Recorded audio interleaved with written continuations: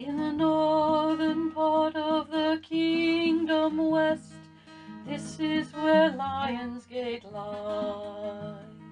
Here the bird sings outside his nest as he greets the morning sunrise.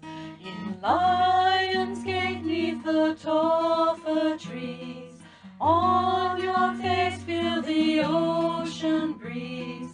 Feel the magic that's in the air, in Lions Gate the fair. There's the recording symbol. Recording has now started. Your Excellency, the floor is yours. Thank you. So, welcome to a sunny, warm Lion's Den. What a weekend it would have been for an event. Ah, well. Before I get started talking here, I just like to say that our thoughts are with Mama Sophia right now. Anyway, of all the weaving styles, few techniques hold as much challenge, complexity, universality, and opportunity than tapestry. It is an ancient, beautiful, and of all weaving styles has the fewest limitations on design elements. A good tapestry weaver must create from the ground up, and there is simply no one in this kingdom, or possibly across the SCA, that has achieved the level of mastery in tapestry than Etan. Her level of dedication, consistency, and depth of knowledge is unparalleled. We are profoundly grateful and lucky to have her locally in the barony. For those who have not had the pleasure, her ladyship, Etan McNessa, has been contributing to Antir for many years now, having first received her Award of Arms in 1990, same year as me, and 1 full year before Sir Antonio, which is unheard of. This was followed shortly by her Jam in 1992, which is our kingdom level award for excellence in the arts and sciences. She also received her Étoile d'Argent in 2018, a similar award recognizing individuals who further our principality through the arts and sciences.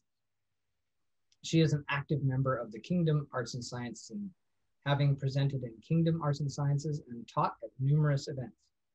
Professionally, she is a textile artist, traveler, and a friend of mine. And so, to paraphrase the Kiwi musician Tim Finn, Etan, weave us a rope to pull us through these impossible times. Aw, that was so sweet. Thank you. Welcome, everyone.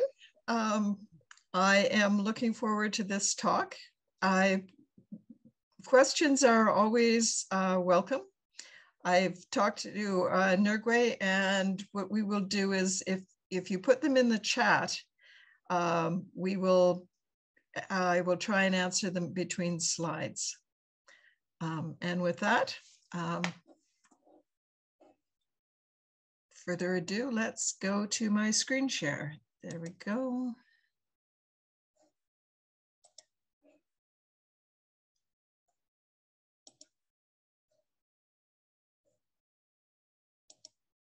There, okay.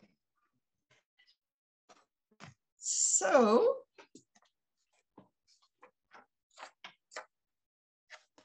I'm going to cover quite a bit of ground, and I hope I haven't put too much information in, but let's try it and see. So the question of tapestry is, what is it? And I'm going to be a bit technical for a while, and then we'll get on to the pretty pictures. So bear with me, because I'm assuming that there are people at this talk or in the future who watch it who won't know what tapestry is.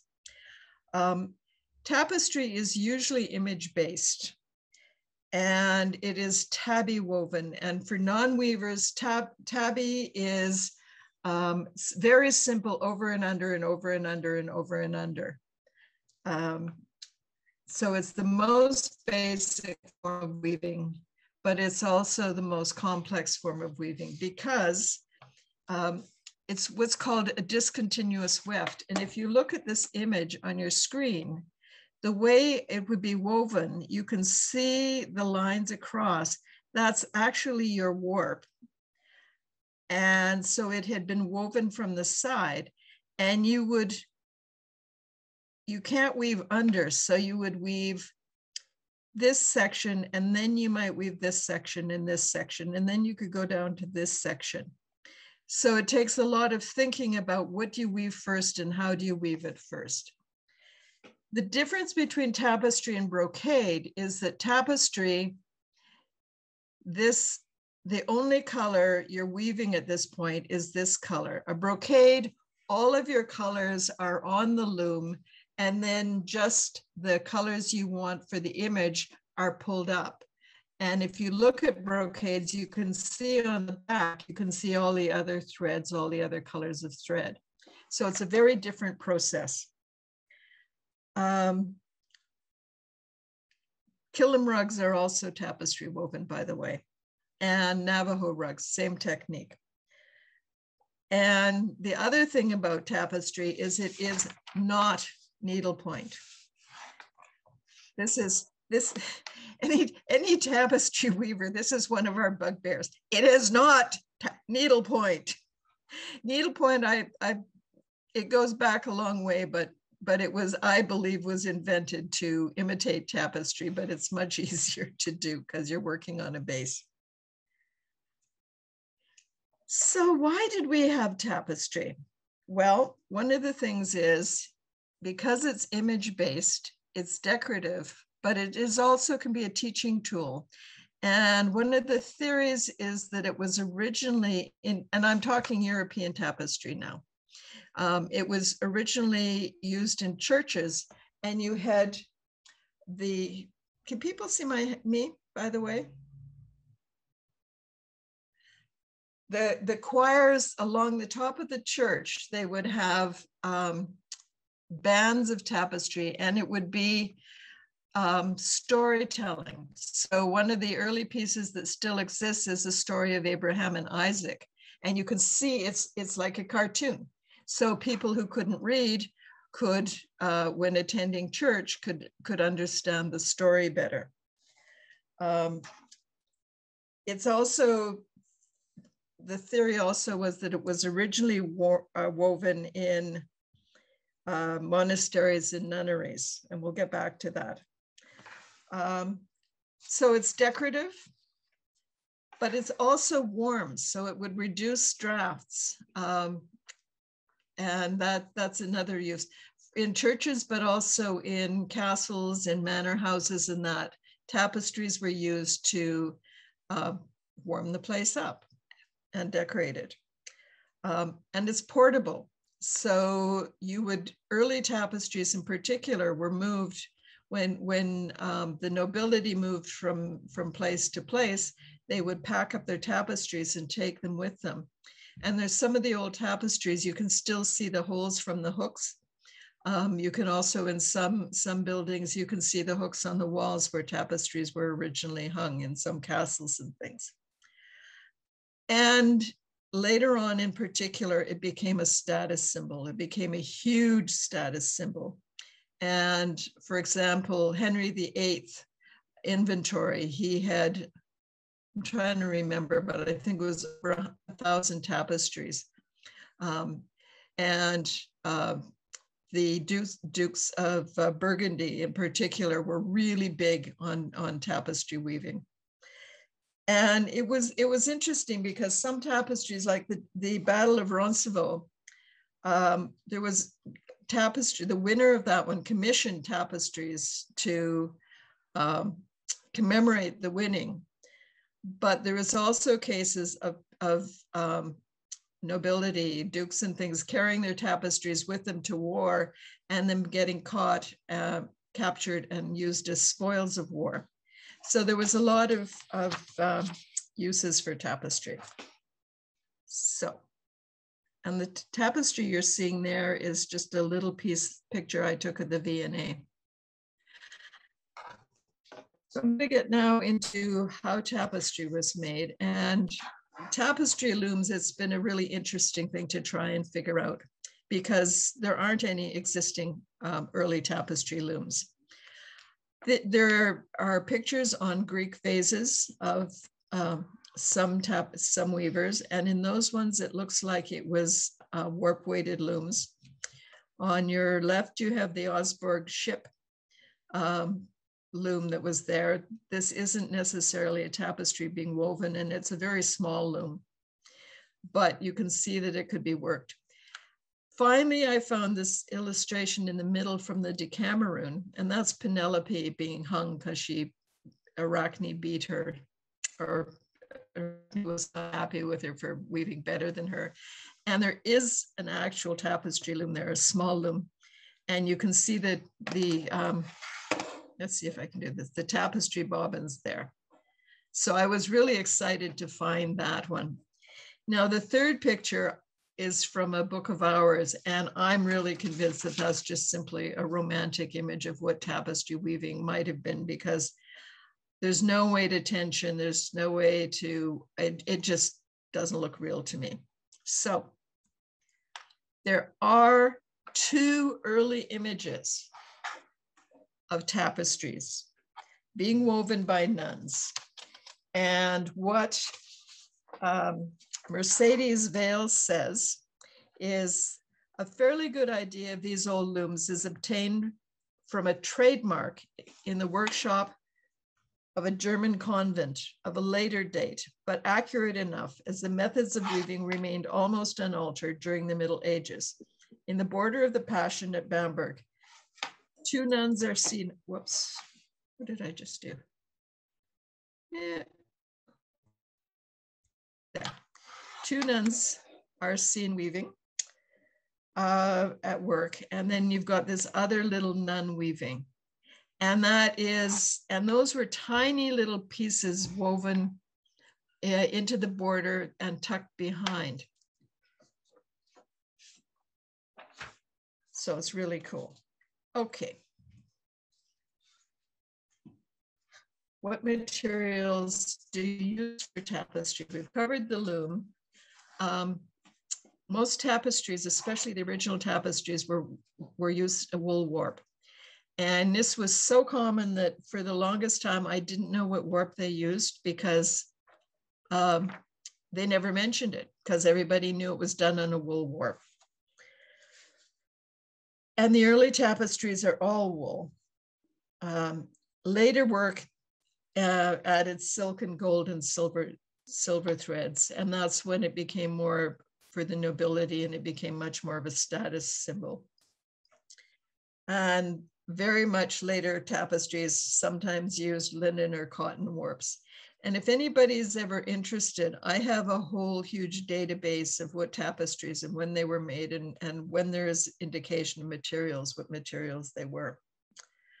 Now, what you have in this picture is some of my supplies. So you have natural dyed wools that I have. You have some silk threads, you have some gold, you have a pair of scissors, which you would need, and then you have bobbins. These three bobbins are later period bobbins, and they can come in all sizes. This is my favorite size. It's about 7 inches long. But this one is a reproduction of an existing tapestry bobbin. If anybody's followed the Lemberg castle finds, there was all sorts of things. People know about the Lemberg bra in particular, but they also found two tapestry bobbins, and a friend carved that one 2 size for me. So that's one of my treats. So once you've got your loom and your loom warped up, you need a cartoon, and your cartoon is your image. And it's the line drawing used to guide the weaver in creating the image. It was believed that some of the early weavers drew their own cartoons. It's certainly known that early tapestry weavers had a lot of leeway in how they presented the image, whether they drew the original or not. And they were often given the main images and filled in the background themselves. Now in 1476, the Brussels Painters Guild complained that the weavers were using cartoons not designed by the painters. So proof that before that they were. And the weavers replied that they had always done without the services of painters. An agreement followed, and in my view, this was the first step towards the control of tapestry by painters rather than weavers. So I'm going to give you a few of the basic techniques so that you can, when you're looking at other tapestries, you can understand them, start to understand them.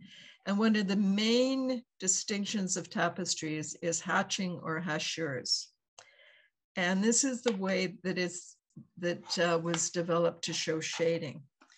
So, and I hope, I usually do this talk on projected on a screen, so it's much better.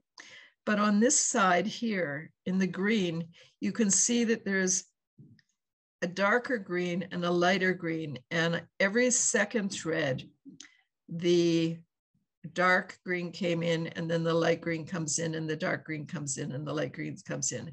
And that's called hatching. And what it does is it gives you a third color in between the two. Now, on the other side, you've got what's called hachures, and this is a very classic element for tapestry. And instead, this is just 1, 1, 1. And this one you do a long and a slightly shorter and a slightly shorter. So you give it a bigger, just gives a larger image. On the right, and this is a small piece. This is an early piece I did actually of a Coptic face. On the right, you will see the beauty of a highly skilled tapestry weaver with hatching and hachures. And when you start looking at especially the draperies and the textiles, it's just amazing what they can do with that technique.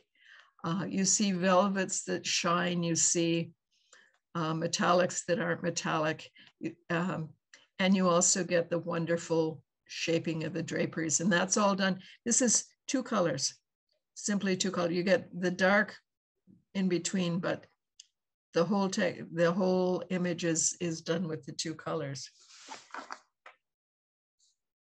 The next technique that you use, that you see in tapestries, is slits. Now this little piece, again, my warp is going this way, and when you get 2 colors butting up against each other, you get a slit.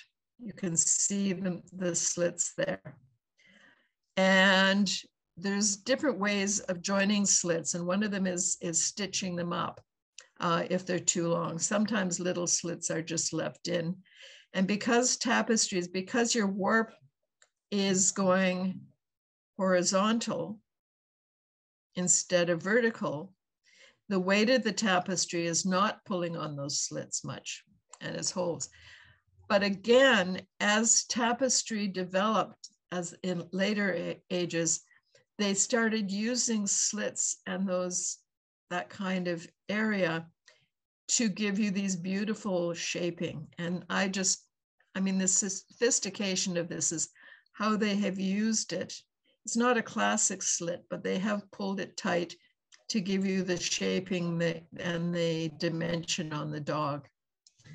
And that's from the unicorn tapestry. Now, the other thing that I got, one of the rabbit holes I went down is dovetailing. And dovetailing is another way of joining. And I was trying to learn, we'll come to the Seneschal tapestry, which is a very early piece. And I decided I wanted to learn how it was done. So I tried doing it stitch by stitch and trying to learn dovetailing, which is a way of joining the slit, taking a long area. And you can see it here and here and here, how it was used. I love it on the mouth because it gives you teeth. And it took me a long time to learn how they did dovetailing. Now on the side here, I can't see it on mine because I've got people in front, but on the side here, you can see at the bottom that I tried just 1, 1, and that gave me a subtler form of joining.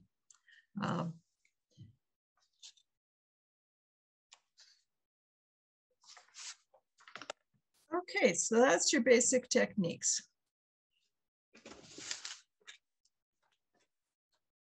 And if anybody wants to learn tapestry, I'm more than happy to teach. So we'll get to the history part. So there's a probable timeline, and it's probable because early history is really vague on it. But we have images and stories of the Greeks weaving tapestries.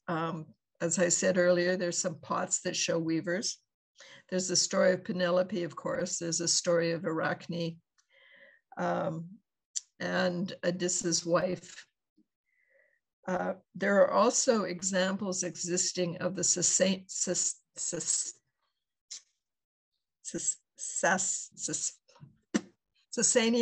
I have an image of a little jacket, a boy's jacket that has definitely a tapestry insert on it. But the most examples we have, and I'm talking Mediterranean and European, I'm not getting into China, Japan, any of those countries. We're just basically, we're hitting to the Europeans really quick, and we're sticking with the Europeans for this talk. But the Copts also wove tapestry, and they were the early Egyptian Christians from the 3rd to the 8th century. And this piece you see here right now on the screen, I took that picture in the V&A Museum, and that is about 3 times its actual size. And the thread used in that is the equivalent of sewing thread, not embroidery thread, sewing thread. It's incredibly fine little piece. That's an early Coptic piece. And the way the Copts often used it, Copts and the Romans for that matter, is in the tunics. That's where it became very, we probably know it the best. So all of these decorative pieces, that would be probably tapestry woven rather than embroidered in. And they also did some wall hangings and things, but a lot of it was very, very fine pieces used in clothing. Now, the theory is that the weavers probably moved into Byzantium, the Mediterranean weavers, the Copts and that, and shared their skills there. I also think that when the Crusaders, and that was in in the 1090s to 1099 was the first crusade. And when they came back, I think they brought pieces. And I will show you an example, and we will talk more about that in a minute. But I can't prove it, but I think the Crusaders brought textiles north, and they were copied and studied. And this is why I think that. So this is the St. Jurian tapestry. On your right-hand side, you can see the part of the whole piece. It's a large cloth. It's in the cathedral in Nuremberg. And I originally thought that this was a brocade because it's that image, the circle with the griffin attacking a bull. And there's a whole bunch of them in a row, in rows. So I'm thinking, why would you do that? But when I was in the V&A Museum, I got to see this little piece. And the interesting thing about the St. Jurian is because the main piece is in the cathedral at Nuremberg, but there are also small pieces of it in Berlin, Lyon, and London. And this little piece is in the V&A Museum. And when I looked at it closely, it's like, nope, that's tapestry. And it actually, compared to the Coptic piece, it was fairly, it was a lot cruder than the Coptic pieces were. And although the main body of the piece is stylistically Middle Eastern, The border is similar to manuscripts, European manuscripts. So this is seen very much as a transitional piece and was probably woven in Europe, Northern Europe, possibly in Nuremberg in Germany, wherever, but taking lessons from the pieces, the early pieces. And that's the earliest piece we know for sure. The next piece, and I think a lot of people have seen this piece, is the Balderskjold tapestry. And it was in the 1800s in a little church in Balderskjold in Norway. People consider it to be a Norse piece. I don't. Just because it was found somewhere doesn't mean it was done there. But the technique is definitely an early piece, and you get a lot of the hatching the dovetailing I was showing you. It's the months. This is April, this is May. They figure there was, it's part of a piece. They figure there were 12 images originally. The bottom border is very definitely European style, manuscript style design.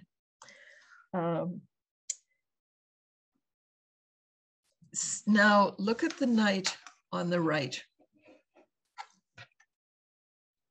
Does that not look like the knights in the Bayeux tapestry? Definitely, I would say a Norman knight.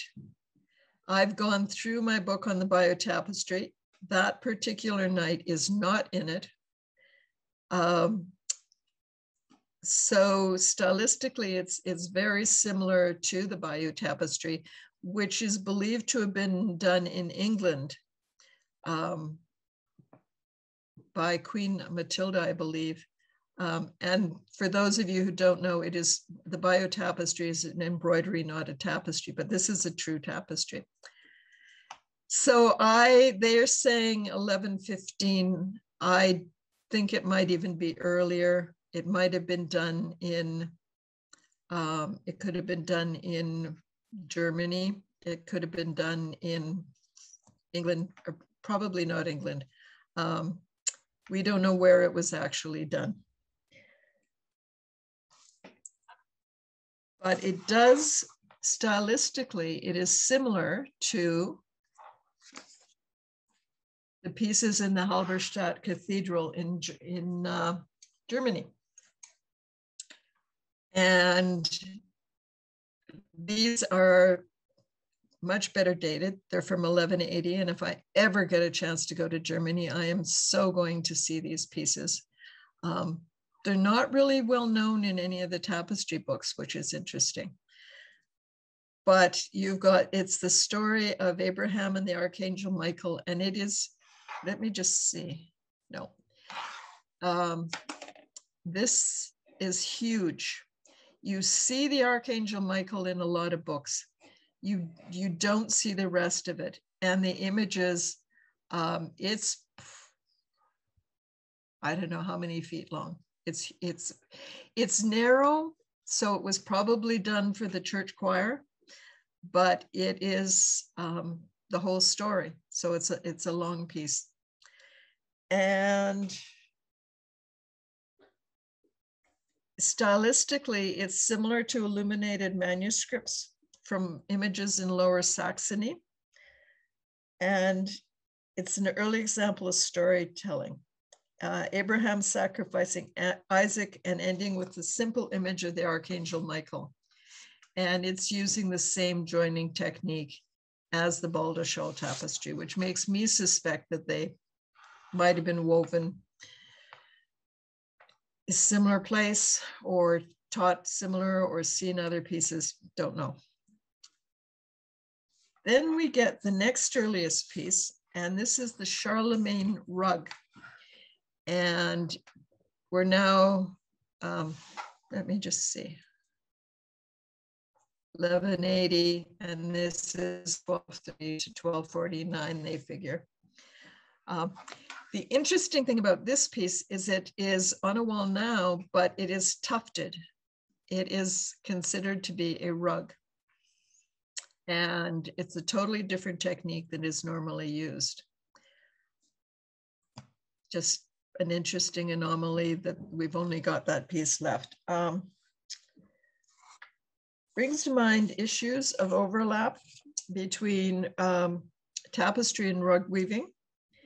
And some of the later Franconian tapestries have sections of tufting included. And I have not seen this used in other places but the Franconian tapestries. And now, so that's up to about 1250. And now things jump. Look at that. This is part of the apocalypse of Angers. And it is mind-boggling. So the story about it is that in 1375, Jean de Bondolph, called Hennequin of Bruges, receives a commission from the Duc d'Anjou for the hanging the apocalypse. Nicolas Bataille, a Parisian high warp weaver, was asked to undertake the weaving. Now, he wouldn't have done it all on his own. It would have been a workshop. Other people would have woven it as well. And today it hangs in the chateau at Angers. This tapestry is huge. One section measures over 8 feet long, wide by 5 feet deep. And the whole is composed of 7 hangings, 80 feet long and 20 feet high. And some of it's been lost. And you can see it's been chopped up. You can see parts where there's borders and borders missing and all sorts of damage has been done. I don't think it's a case of Angers, but I know some of the unicorn tapestries were found covering people's cabbages. There was a period where tapestries were not respected at all. And so you can see there's been just like this huge development in tapestry weaving and undoubtedly looms. And it's now commercial and secular and not used. That wouldn't have been used in a church. And there's a detail of it. Supposedly they borrowed, who was it, Charles? Which Charles? The Duc d'Anjou borrowed a manuscript from the King of France, his brother, and that's what they used for the story of the apocalypse. And then they put out the images for the whole thing. It's amazing. So tapestry has just jumped huge. In 1385, you get the 9 Heroes tapestries, and this was a large tapestry which includes Jean de Berry's arms, so it's attributed to him. And he was a huge patron of tapestry weavers and other artists. There's an illustration in the Très Richeurs of Jean de Berry, and it's a room, he's having a banquet. And in the room, you can see the wall behind is this huge tapestry. And in fact, they've sort of rolled it up and tucked it behind the fireplace, and then it goes around. And often tapestries weren't woven for a particular space. So they would either cut them up to fit, or they would roll it up when they wanted to do something like that. And the piece on the right or the left is actually a detail from there that I wove of Arthur's face. And he's got such a great face. So sidelight. Now I'm going to show you some pictures while I give you a brief history. So the official workshops were established in Paris, Arras, Tournai, and Brussels. In 1398, the Tournai weavers' rules were established. So there's documentation of the rules. Actually, we'll go back. In 1415, the French were defeated at Agincourt. The 100 Years' War was really important in tapestry because of the war between the English and the French, which was the 100 Years' War. It caused all sorts of disruptions in tapestry weaving. And weavers, because looms were fairly portable, not small, but you could break them down and take them, weavers moved back and forth. So the defeat at Agincourt messed up the Paris workshops. And in 1418, the Paris weavers were dispersed. And the 100 Years' War, okay, fortunately, yeah, I've covered that. And so the weavers moved to where there were other patrons. In some cases, it makes it very hard to stylistically tell where pieces were woven, and unless there were actual records of who commissioned the piece and who wove it. And in some cases, there's lots of good documentation. In some cases, there's none. The pieces you're seeing on the screen right now are from the Upper Rhinish or the Franconian. I was taught to call them Swiss German pieces. And they're stylistically very different from the French weavers, the French and Flemish weavers. In 1449, Philip Le Bon, Duke of Burgundy, commissioned the Gideon series for the Order of the Golden Fleece. And if you've ever seen the pieces for the Order of the Golden Fleece, they're spectacular. And in 1452, the statutes of the Brussels weavers were written at the end of the end of the 100 Years' War. That's another nice one. So what kind of images got used later in tapestry? And you got a lot of courtly images of day-to-day life, because they were used for a status symbol.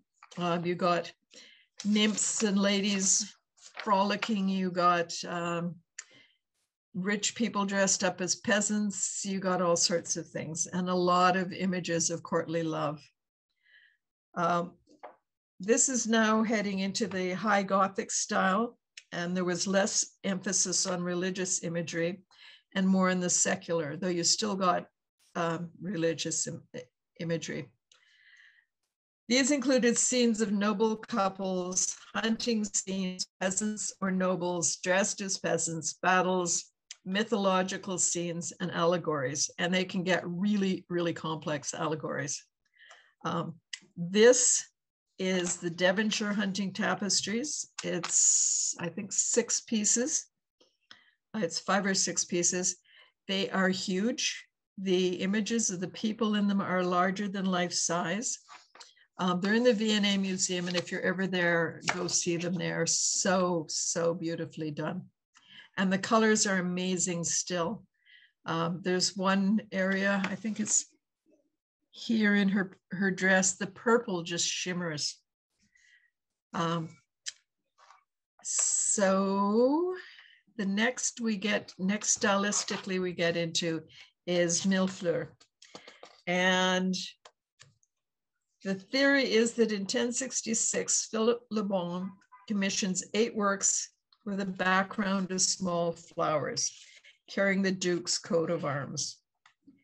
And this was supposedly one of the early millefleur tapestries. These flowers and beasts were very realistic, and as a result, you can identify many of the plants common to the time. It's amazing. There's some pieces that they've actually identified like 50 different plants. And it's a way that botanists have made some decisions about what was growing then. There is some belief that this particular style was woven in the Loire Valley. And there's a detail of a little piece of millefleur tapestry. You can see how incredibly detailed it is. I took that at the V&A Museum.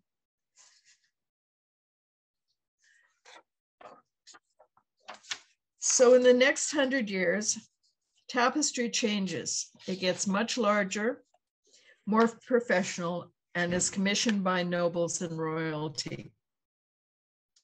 You can see the sophistication of the imagery and the incredible complexity. However, there is no horizon line or sense of modeling or any real sense of perspective. Often various vignettes of the image are all sort of put together in it.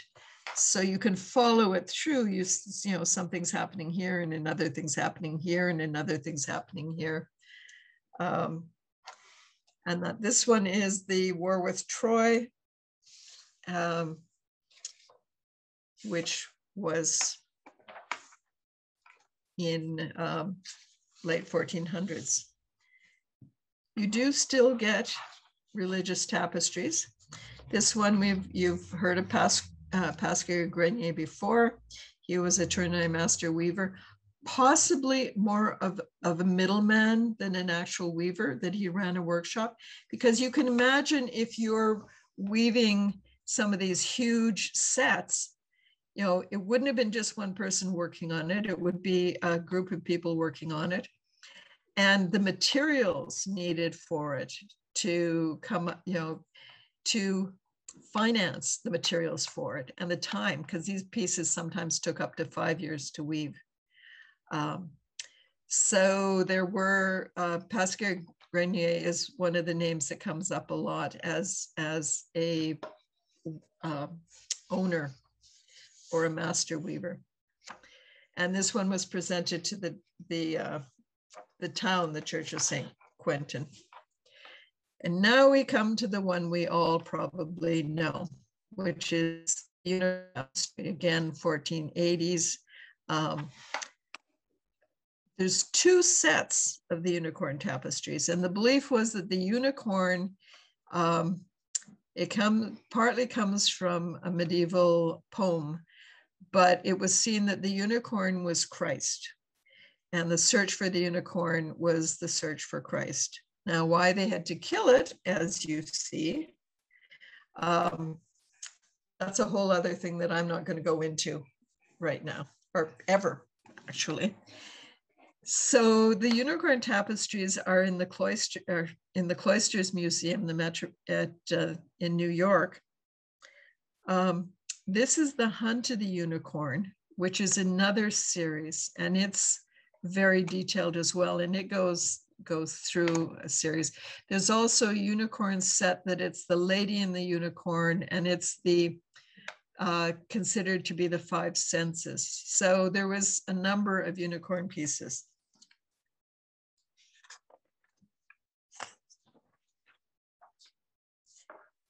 And that's something to know about tapestries, is that you have the cartoon, you have a master weaver, but Henry VIII of England might say, I want a unicorn set, and the Duke, Philip the Bald might say, I want a unicorn set, and somebody in Spain or the Pope might want a set. And they could be slightly different sizes. They would certainly be slightly different in color and how they were done. But it wasn't necessarily just one. And this can lead to some confusion as well. And then, of course, they got burned up. They got destroyed in war. They got, some of them were actually melted down for the metallic thread, the gold and the silver thread in them. When tapestry wasn't respected. So there isn't a lot of existing tapestry left. It wasn't until the late 1800s, and actually some of the American collectors like the Rothschilds, that tapestry became of value again. And as I said, some were found covering cabbages. Just a little side note. Another use of another stylistic thing of tapestry is the armorial. And there's descriptions of whole rooms that were, you ordered sets of tapestries, you got your wall hanging, you got your bed covering, you got your bed curtains, you got pillows, So you might, and quite often, at least part of those would be your arms, so that, you know, you wanted to show off who you were. This one happens to be the badge of John, Lord of Denham, and I have no idea who he was. Okay, we're getting later in tapestry, and I've talked about how designs could be rewoven. And sometimes, quite often, in fact, you would say, I want the central image to be this size, and I want a border of, in this case, looks like leaves and somebody's arms in the corners. And note in this one, we are not getting, it's a single image. You're not getting the groups, more the stories in one piece. So this is the later piece. And it's when, in my view, tapestry is starting to change. It's starting to be looked at in a different way. And we'll come back to that. I'm going to take now a side trip to one of the things I love, which is Franconian or the Swiss German tapestries. And they were stylistically very different. And the cool thing about them is that they were less for the nobility and more for the merchant class. And so you get smaller pieces, you get devotional pieces. This little piece here, again, this is a picture I took in the V&A. It's only a partial piece. It was about 10 inches high. And the flowers in it and the weaving in it is just so beautiful. And the Virgin Mary, her face was blank, and her features were embroidered on, and they've worn off. They're not there anymore. You can just barely see them. Another way you can tell of the Swiss German tapestries is they often had these banners that told you what was happening. I can't remember what my teacher used to call them, the something Spreck banners, and they were talking about what was going on.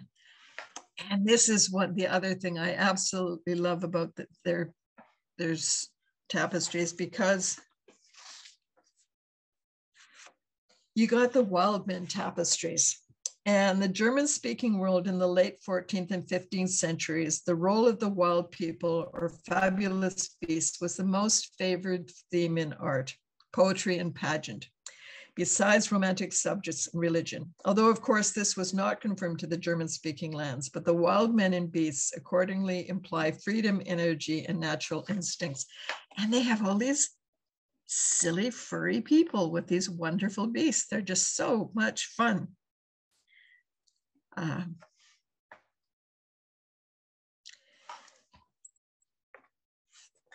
This is another late German piece, and it's the story of the buzzard. And it's a tale of a German princess and a French prince who fall in love, and they're not supposed to. And there's a whole thing. He gets turned into a hawk, and she has the hawk, and it's a long and complicated story. But it's significant. One of the significances of it is that this piece is can be related to a particular literary source, and other fragments of the same story are in different European collections. And it depicts a much greater proportion of this, and this particular one, which is in the V&A, depicts a much greater proportion of the story than any other of the pieces in other museums. I got to see this piece. I was really lucky because it's not out. And one of the things that I realized as I'm looking at it is this is the prince in an early, trying to figure out where he is. I think he's right there. But this section of him was tufted. You can see where it's gone. You can see the warp showing up there. But this is a pile piece in it. And that was the first time the only time, in fact, I have ever actually seen it in a tapestry. Okay, we are coming to the end because at the beginning of the 16th century, tapestry changes forever, in my view. It's starting to be the Renaissance. Perspective and modeling are introduced with relevant horizon line and objects receding into the distance, creating the impression of realism. This is when tapestry started trying to copy painting, leading to the realization of why pay for a tapestry, which is time-consuming and expensive, when you could have a painting. Tapestry carried on, but it became more and more complex and finer ends per inch, and up to about 24 ends per inch, which becomes more like a brocade as far as I do. This is the Raphael cartoon. And the Pope at the time commissioned Raphael to design a series, and they're painted on, I believe it's paper, and you can actually see how it was put together to make a huge piece because they're giant. And he painted them the story of Jesus, and they were designed and woven for the Sistine Chapel, and they're still, I believe, in the Sistine Chapel. The V&A owns the cartoons, and I also believe that it was woven more than once from the Raphael cartoons.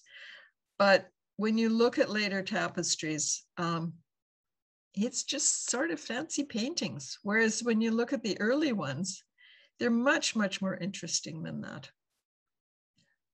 So that is the end of my talk. I see there's some things in the chat.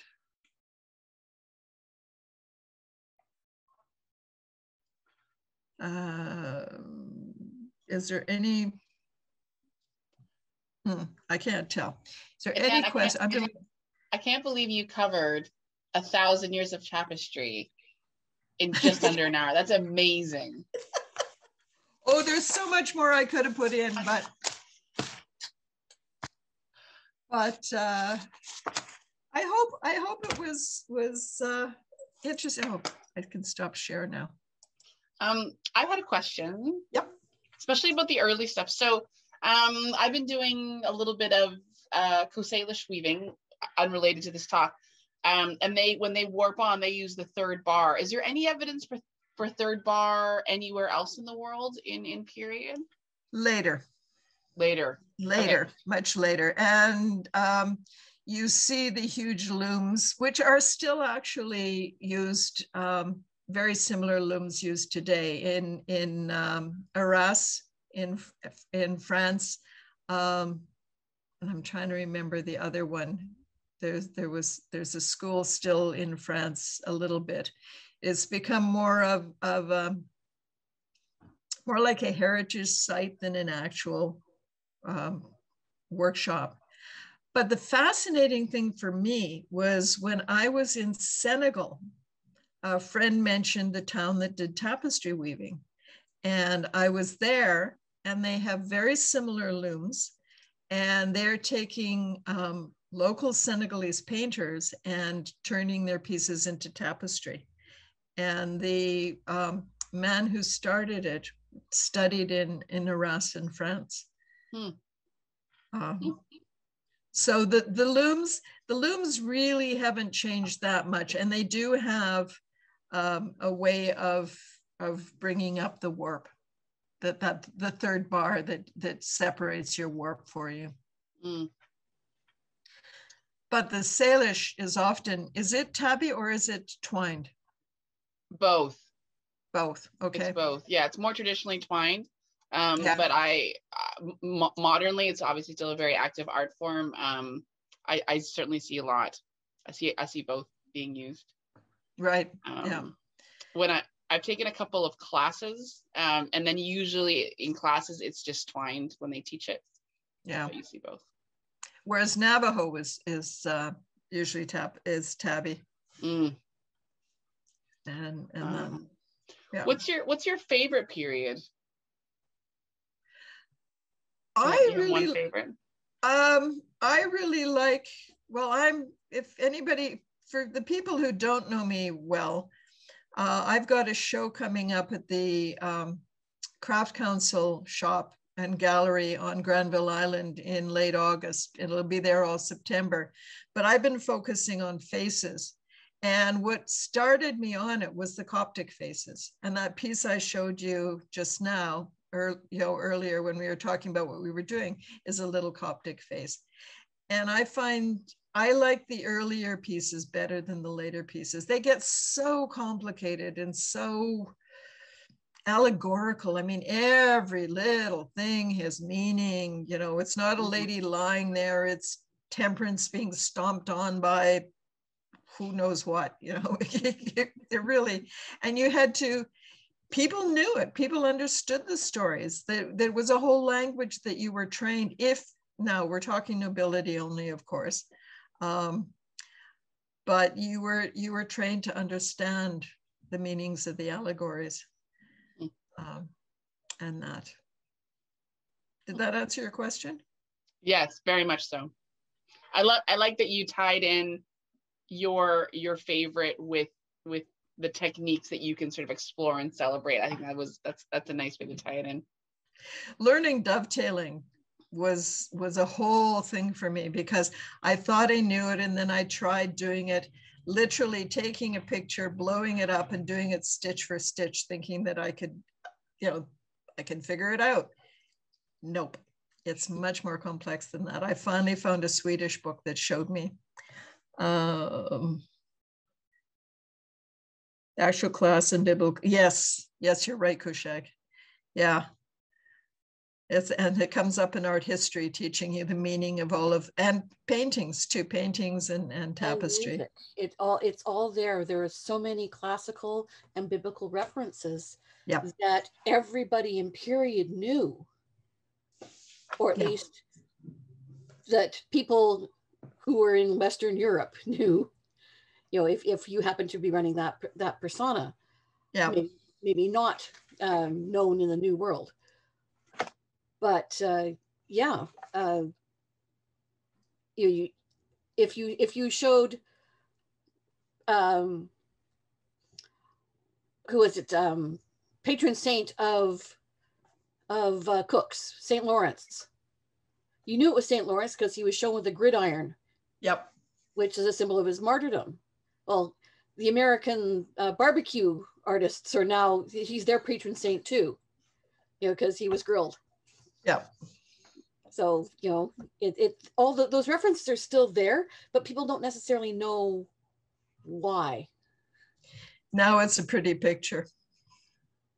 Or it's a cool thing, Yeah. Other people, what did you think? Comments, queries, things I should have left out, things I should have put in.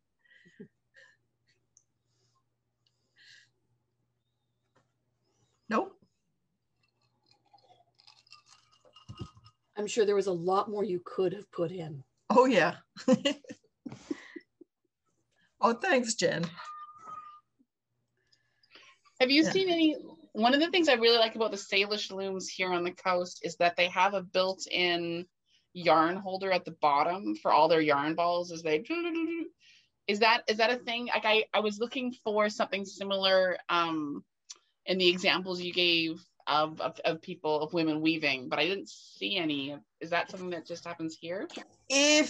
No, because, well, if you see if I can find it again, let's go screen share, because this is really kind of cool.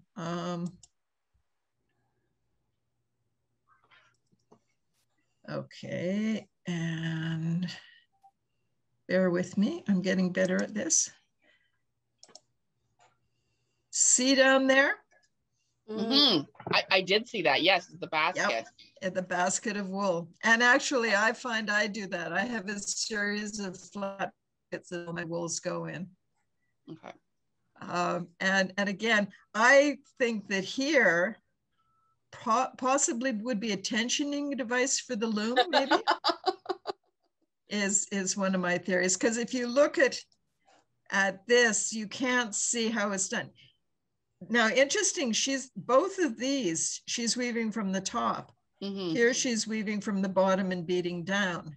I certainly beat from the bottom and beat down instead of beating up. But the Augsburg ship loom has your that third bar. Isn't that a heddle rod? Yeah. Okay. So.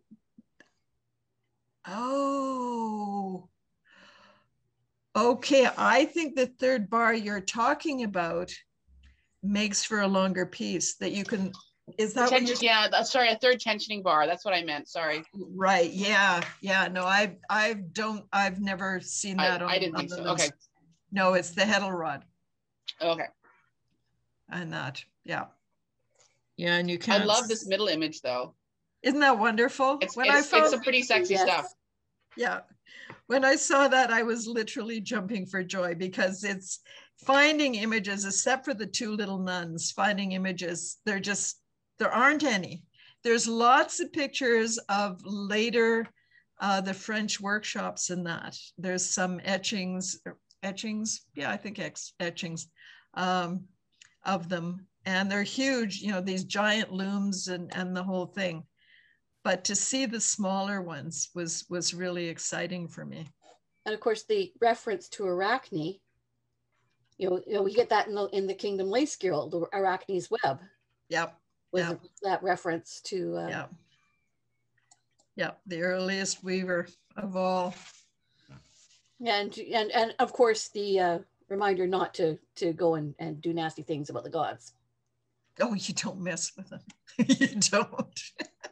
I found it fascinating looking at the bobbins because, of course, having done lace or bobbin lace, the similarity and yet the difference. Very different. And one of the main differences is size. The pointed end. Yeah. Well, and also size, because my tapestry bobbins are about 3 inches, or my lace bobbins? Lace bobbins are about 3 inches, and my tapestry bobbins are about 7. Yeah, mine are 4 to 5. Yeah. Like this is the carved one. This is a different one. And the ones I love are this size. Yeah. But of course you need the pointed end in order to go through. To beat down. And but also to pick your way through the warps. No, you use your fingers. Yeah. Use your fingers. And that's why you have the smooth end, because you slip it through and then you beat it down.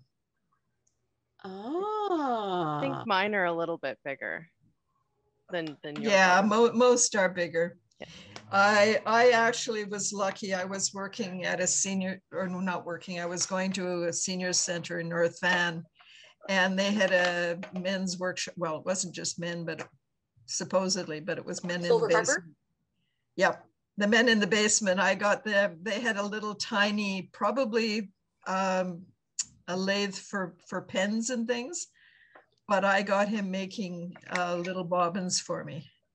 So I was really lucky, because originally, people usually have 1 or 2 bobbins, and I've got about 24, and it's not enough. I know when we did the many years ago, when we did the needle threaders workshop with Roberta of Rowan on bobbin lace, a 6-week session, and she had got some bobbins from the Vancouver Lace Guild, and I know Curtis was able to duplicate them on his lathe for me and for some of the other ladies too. So a lot of us, rather than having a couple of dozen, we were able to have 4, 5, 6 dozen, which meant you had to do wider lace. Yeah, because when I'm weaving, each area, it can be the same color, but it can be an area here and an area here and an area here. And so I need a bobbin for each of those areas. Yeah, it can get really complex. But that's the fun of it. It keeps your brain working all the time.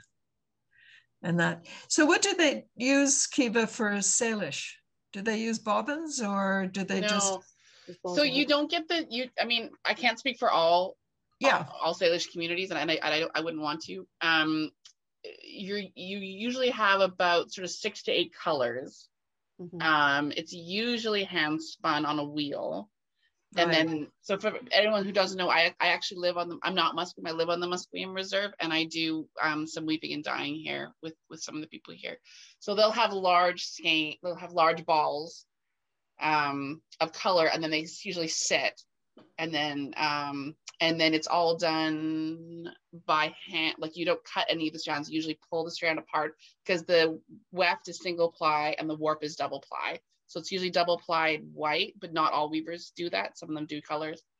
And then the weft is single ply that's pulled apart, and then it's woven in with a crochet hook. Oh, interesting. Yeah.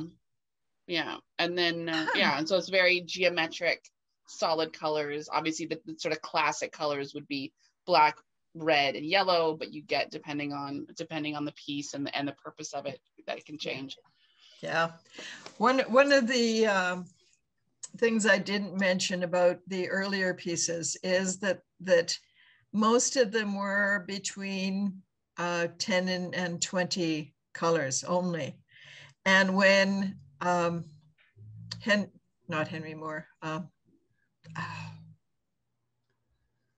arts and crafts guy, Kelmscott. Everybody knows who I mean. And I've just blanked on his name. William Morris. William Morris. Thank you, Nurgway. When William Morris was bringing back medieval tapestry weaving, that's one of his big things, is the later ones use too many colors. And it's true. I knew a woman who wove some pieces of for Henry Moore. They did some of his drawings, and she said they had over 1,000 shades of gray to work with, which gets a bit crazy. Because you definitely have to be working in good light in order to differentiate which ones. Always. I can't weave anymore at night, because I'm working with color all the time. Are you still doing, and I know for a period you were doing your own natural dyes and dyeing. Is that something you do? Like, where do you get your materials from? I now, because I'm selling my pieces and I'm not a good enough dyer, I thought I was pretty hot stuff when I left school. And then I discovered that I'm really not.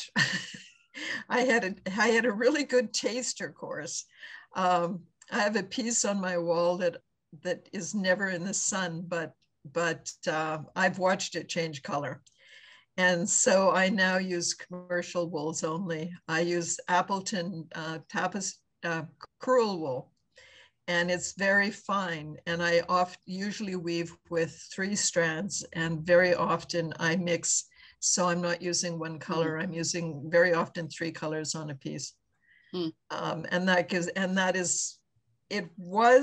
called blending on the bobbin. It was used in later medieval times.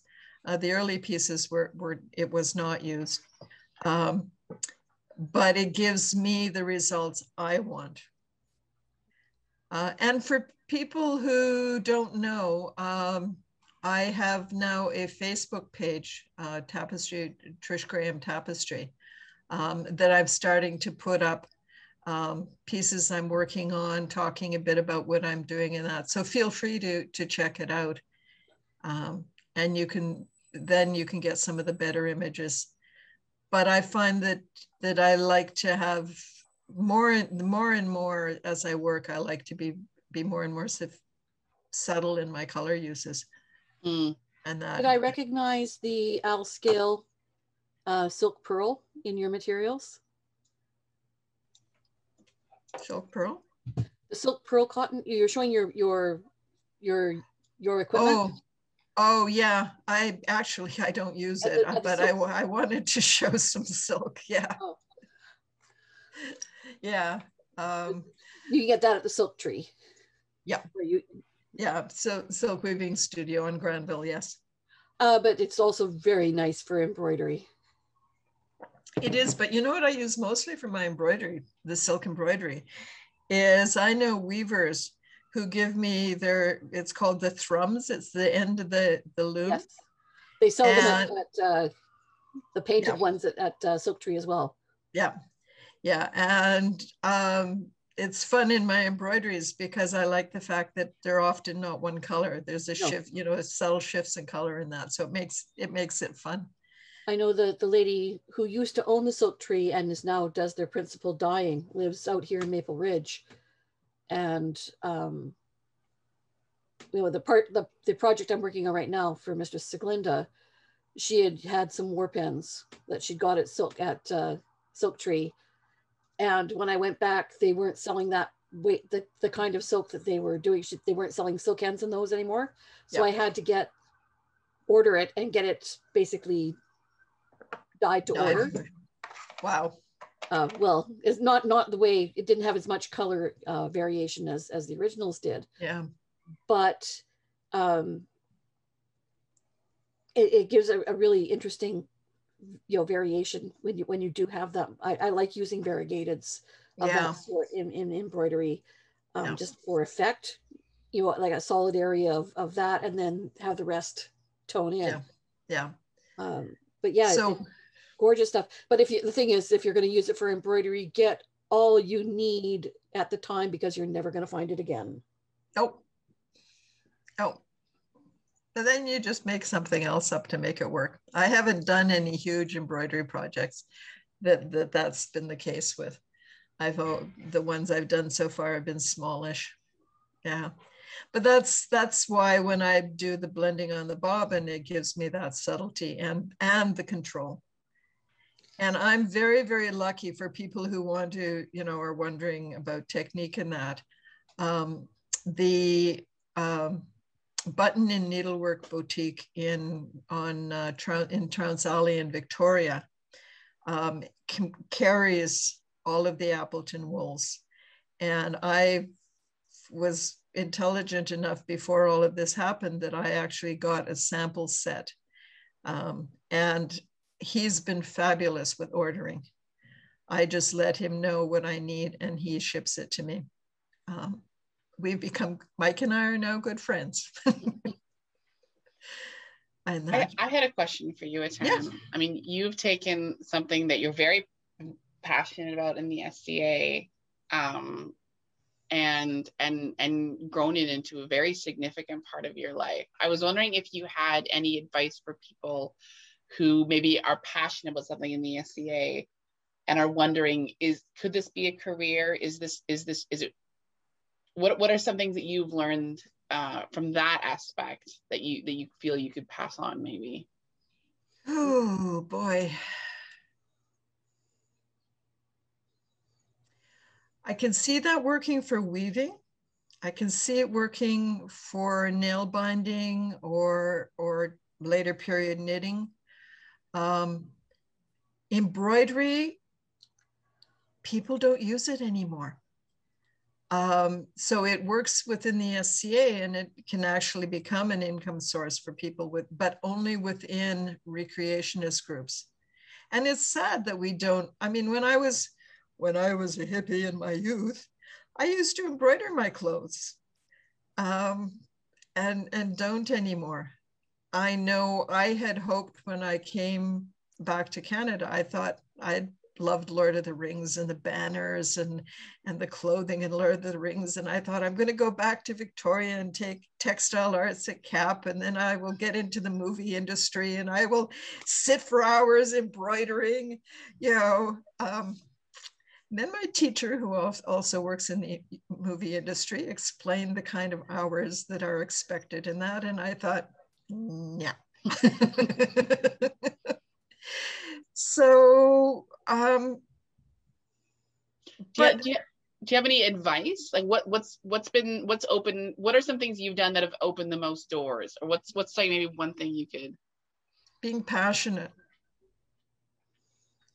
Really, I would do what I'm doing. It helped that I have a show coming up because it gave me a focus, and thank God through this period of quarantine and that. If I didn't have it, I would probably be sitting watching TV all day. But now I get up and it's my job. I weave at least 3 to 4 hours a day. But I probably would have done most of that anyway. And what I found is, like a friend really liked one of my pieces and insisted on paying for it. And then a couple of other people have bought pieces. But it was because I was doing it and because I was passionate about it anyway. Is the only thing I can suggest. But I'm also very, very fortunate because of my age. I'm technically retired, so I don't have to make a living. And that's, because if I was younger, I always said I would learn to weave when I got old. And the first weaving class I took at CAP at the age of 62, I went, right. I always said I would learn to weave when I get old. You are a graduate of the CAP program then? Like I am. I was in the last batch. Yeah.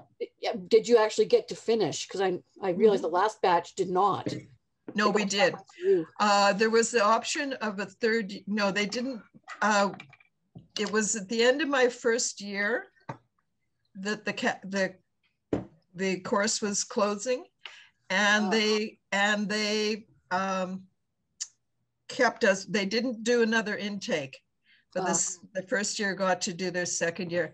Now I had planned on going for the course was a diploma course for 2 years with an option of a third year. And there were a number of people who were doing it in bits and pieces.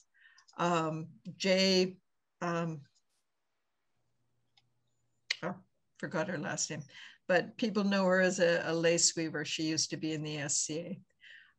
She had planned on continuing for the degree course by taking the third year, and she was doing some of it, but didn't get to finish. Yeah.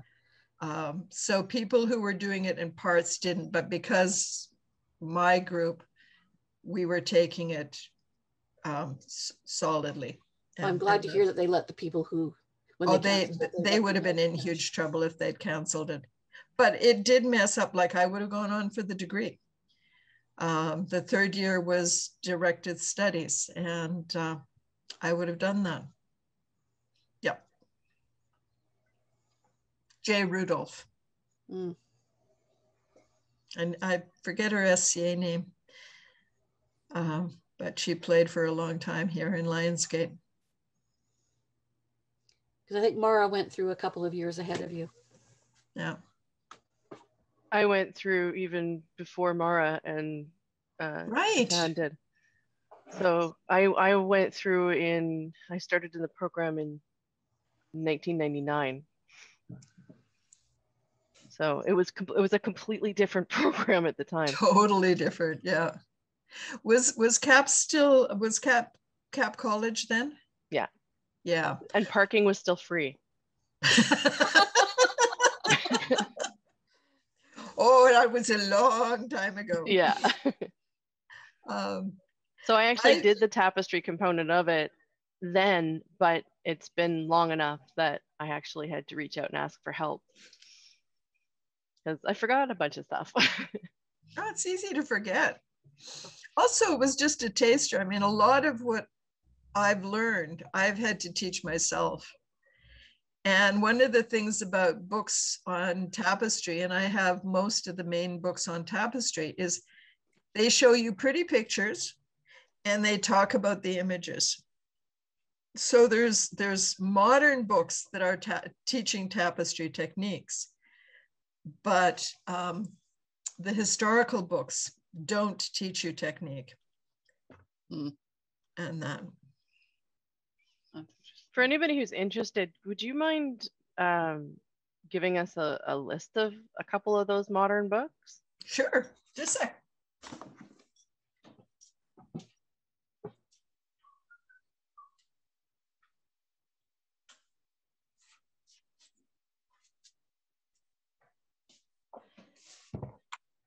The two best I've found are, okay, make me come up. How do I come up? You're there. Okay. So this is Nancy Harvey's comprehensive guide, and it covers the basics. My favorite is Kirsten Glassbrook's book. And if you do her, she's got a couple of samplers in it. And if you do those, you will learn all the basic techniques. And these are— Etan, how do you spell that last name? I'm just writing it in the chat for anybody who wants it. Right. Kirsten Glass, G-L-A-S Brook, B-R-O-O-K. Okay. Search Press. And neither of those books are expensive. They're modern. Most of the people now in tapestry groups I've been part of are learning online. There's a number, it's like if you're a weaver, Joan Stafford in Salt Spring is, everybody's taking Joan's classes. And there's, I think Kirsten's is teaching, and there's someone else that a lot of people are taking online classes with. Cool. And if you're interested in tapestry, there's some fabulous stuff happening with modern tapestry. Sarah Sweat is doing some just amazingly beautiful stuff and innovative pieces with tapestry. It's fun to do a Google search and see what's being done. Or Archie Brennan is, Archie just died in the last year, but he was one of the early weavers with the Dovecot studio in Edinburgh. Okay, in Edinburgh, and they're doing a retrospective show of his stuff, and he's just beautiful, beautiful stuff, and really almost Art Deco, really clear, crisp, complex things. So that's another thing, if you're at all interested in tapestry, do see what's happening today too. I added a couple names. If you're a weaver interested in Coast Salish weaving, Janice and Buddy George, who are a Squamish nation, will have an open policy. Anybody from any cultural background is allowed to come in and take their classes. Neat. So yeah, it's cool. So they'll do sort of 1 or 2 day workshops like the Museum of Vancouver, and so they're definitely worth it. And they'll do like interesting little pieces, like so you get to actually finish a little piece. When the Textile Society of America had their conference here a couple of years ago, I got to know of them through that a little bit, and they're lovely people, just really, really lovely, open people. Yeah.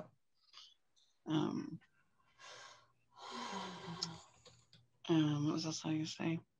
Are you, Etan, are you thinking about doing the mushroom fiber symposium for 2022? I didn't, possibly.